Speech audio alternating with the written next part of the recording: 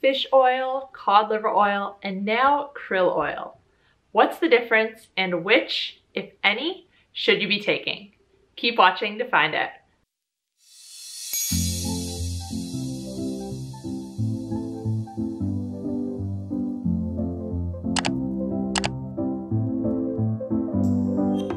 Hey guys, welcome back to my channel. If you're new here, my name is Kate, I'm a health coach, and I post videos on a high-fat, nutrient-dense way of eating. If you like this video, give it a thumbs up, feel free to share, and make sure to subscribe. So I'm sure you've heard that all three of these oils that we're going to talk about today are a good source of omega-3s.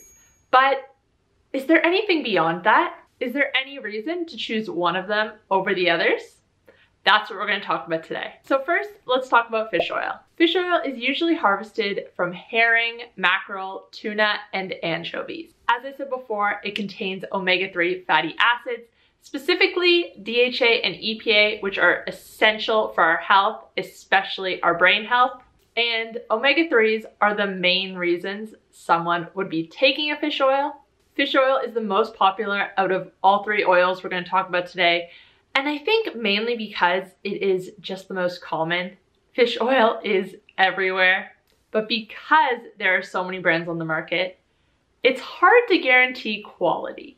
Now, the type of fat that omega-3 fatty acids are is polyunsaturated fat, and polyunsaturated fat is pretty unstable. It oxidizes very easily when exposed to heat, oxygen, and light. For this reason, you always want to keep your fish oil, cod liver, or krill oil in the fridge and get through it as quickly as you can. This will minimize the chance of it oxidizing. Now, once you actually get the product, you are obviously in control. You can keep it in the fridge, you can get through it quickly, but before it gets to you, you have no idea where it's been. It could be sitting in a hot truck. I oftentimes see fish oils just sitting on store shelves, and this just makes me cringe. Because there are so many fish oils on the market, like I said before, it's hard to guarantee quality. And this is one of the reasons that I don't generally take fish oil. So next up, let's talk about cod liver oil. As well as being an amazing source of DHA and EPA, cod liver is also a great source of vitamin D, vitamin A, and vitamin E. 1 teaspoon contains 850 IU of vitamin A, and 400 IU of vitamin D3. These are two fat-soluble vitamins that most of us are not getting enough of. And this is one reason you might choose cod liver oil over fish oil, just the extra nutrition. There are also less cod liver oils on the market, so it's a little bit easier to find a high-quality brand and ensure that it is fresh. And finally, we're going to talk about krill oil. So this is one I wasn't too familiar with until recently, and I've just started looking into it more. Krill are small shrimp-like crustaceans.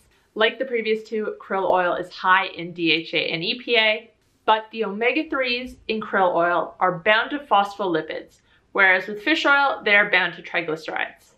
This is significant because this increases the absorption rate. One of the other characteristics that sets krill oil apart is that it contains the antioxidant 𝗥𝗘𝗔𝗗. This makes the oil more resistant to oxidation, which, as I mentioned earlier, is a concern. It is also important to note that krill are pretty low down on the food chain. This is important for anyone who is concerned about mercury or other contaminants. Fish that are lower down on the food chain have a way lower risk of being contaminated. And this is one of the reasons you might choose krill oil over other types of oil. Over the last year or so, I have been a big fan of cod liver oil. I was taking it more or less every single day for a while. I really try to get at least one high quality source of omega-3s in every single day. So if that's not cod liver oil, it's gonna be krill oil, it's gonna be salmon, it's gonna be mackerel, it's gonna be oysters, it's gonna be something. And those are the main differences between fish oil, cod liver oil, and krill oil. Now, before I wrap this video up, I just want to let you know about Perfect Keto's krill oil. They recently dropped the prices on a number of their items, and krill oil was one of them. It used to be $29.99 and now it is $25.99. So if you're interested in krill oil, definitely check it out and make sure to use my discount code because you will save an additional 15%. Thank you guys for watching, and let me know in the comments down below if you use any of these oils. Do you notice a difference from one to the other? Do you prefer one over the others? Let me know down below, and I will see you next time. Bye guys.